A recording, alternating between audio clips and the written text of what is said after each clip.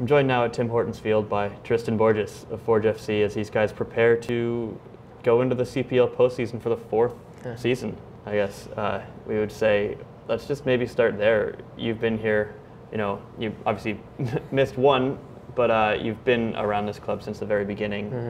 What has it meant to you guys to kind of be so consistently at the top of this league, so consistently competing for the championship? I think obviously it goes to show the mentality and the quality that we have, players, coaches, just I think as a club in general.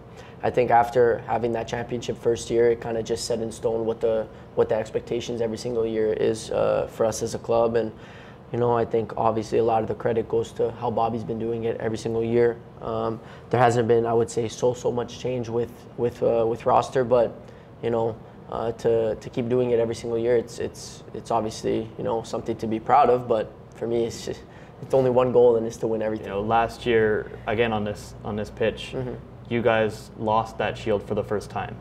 How much has it driven you, fueled you guys this year to get back to that stage and to take it back?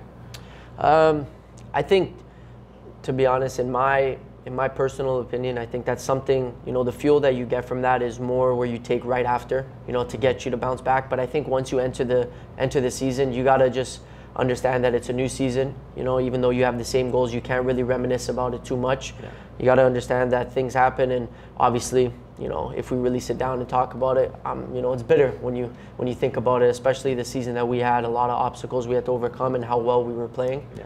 But for us, we know it's a new season. We've gone through it all already again this year, and we're back where we want to be. So, for us, it's just having that experience that, there's always going to be another chance, right? And I know a lot of the guys in the locker room remember how that feeling was, that after that game, and it's not really a feeling you want to feel again, right? Yeah. So, we definitely have enough quality to bounce back from that. But for us, it was a new season once we started, and we knew the goals that we had for ourselves, and we're one step closer. Do you have like a favorite Bobby moment or story that kind of sticks out your time here? To be honest with you, I don't know if there's a favorite moment or favorite story. For me, I'm just very curious of when that beard will eventually leave. I think a lot of the players are thinking that as well. But no, individual memory is tough. It's tough. Yeah, I think that beard showed up in 2020, and he's like, if my wife lets me keep it, it stays. It might be one of those. It hasn't gone yet. Yeah. All right, anyway, Tristan, I can't thank you enough for doing this. Thank you very much. Appreciate it. Thank you.